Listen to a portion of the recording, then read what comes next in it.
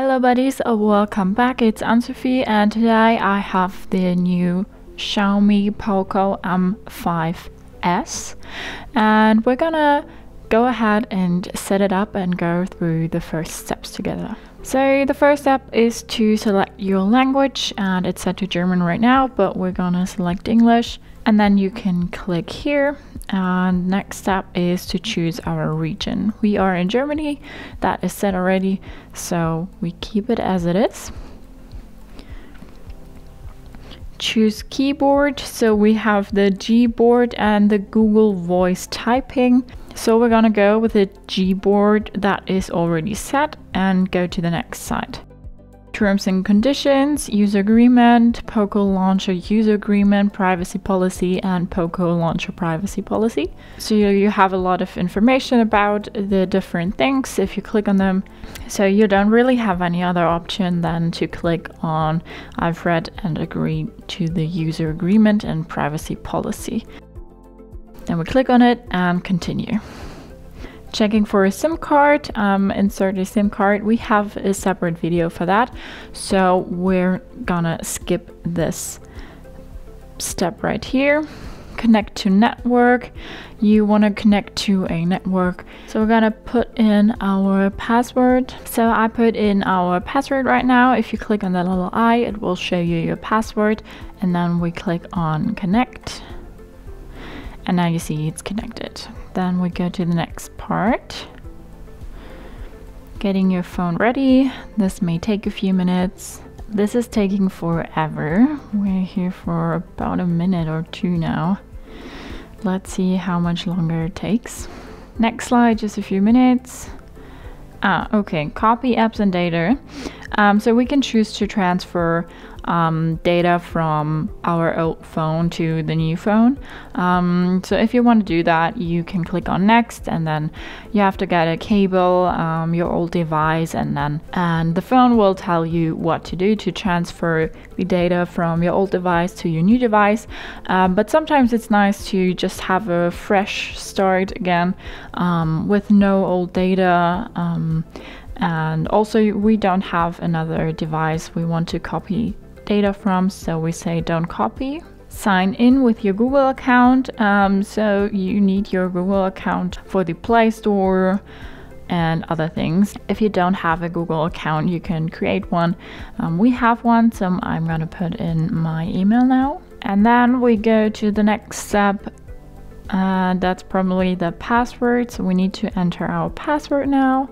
Same here, if you click on show password, it will show you your password so you can check if you put it in right.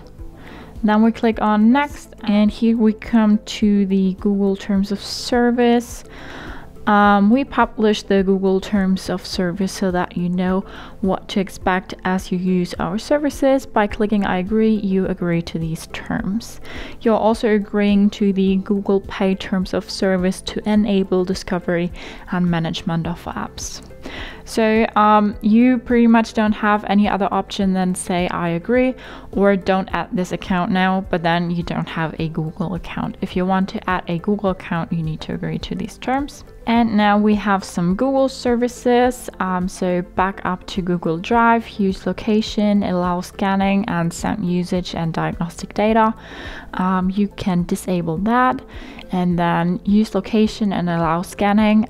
If use location is enabled, you can disable and enable allow scanning by itself. If use location is disabled, then you don't have the option to enable allow scanning.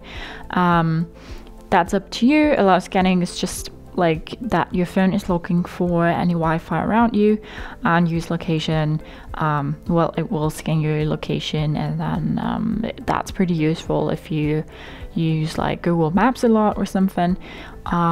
So up to you if you enable or disable then, and if you customize that, you just click on accept. Now we can choose our search engine, and we can go with Google or Ecosia or Yahoo, DuckDuckGo, whatever. If you click on these little arrows, it will tell you what this search engine does. So we go with good old Google, I think. Say next, and then set a password. We have a separate video for that as well, so we're gonna say skip. And now we come to continue setup. Keep going to get your device fully set up, or leave now and get a reminder to finish later. So we're pretty much set up for now. We went through the first steps, so we can leave and get a reminder, but you can totally continue your setup. I'll say leave and get a reminder. Then we come to additional settings. I thought we're now getting to our home screen, but additional settings, location, send usage and diagnostic data, automatic system updates, personalized ads, wallpaper. So I have a few more settings you can enable and disable. If you customized it, you just click on the next arrow. Then this pops up. Reimagine lock screen. Wallpaper carousel delivers stunning images and exciting stories to your lock screen daily. No, I don't want that.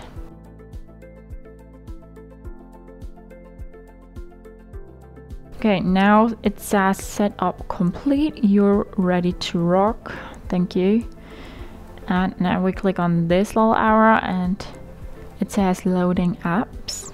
So now we're on our home screen. It took a little moment to get here, but you now have, well, your phone here. And you can now download apps, customize it further. So these are the first steps on your Poco M5s. I hope you liked it, hope it helped. If so, thumbs up, share and subscribe, and I hope to see you next time. Bye.